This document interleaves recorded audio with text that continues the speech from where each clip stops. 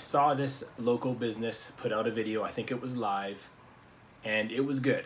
They asked their followers on their Facebook page to go in and make a choice so that they will see the post from that business first before everybody else. It's a great idea to do that. It lets fans know that if they really want to see your stuff, they can click an option that they can see it before anybody else. So that ensures that more people will see your post. So it's a great way to increase your organic reach.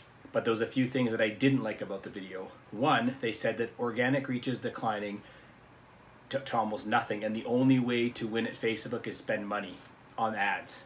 I disagree with that wholeheartedly. You can increase your organic reach by lots of ways. We just did a video on one way to increase your reach, and I decided to look at their page and see what they're doing. Well, you know what? And you guys should know what I'm going to say.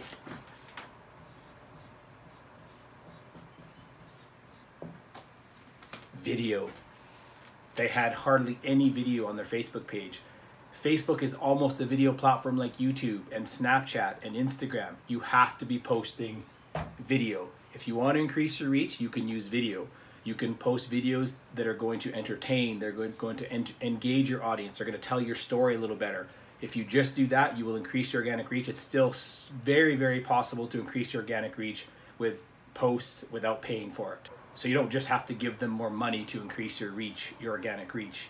For sure, if you use the Facebook ads platform, you have more potential to reach more people. Of course, that's the way it is. And one reason is because there's just so much content out there, they have to not show everything to everybody. It's just impossible to do that.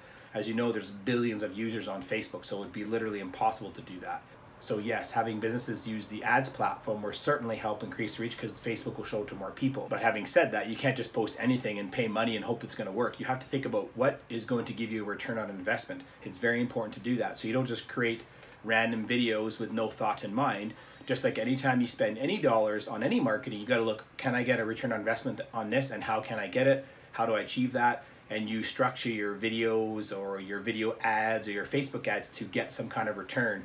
And your return might be getting more likes, your return might be getting more reach, your return might be getting more money in your store, which is what I focus on, is getting more people into your store to spend some money.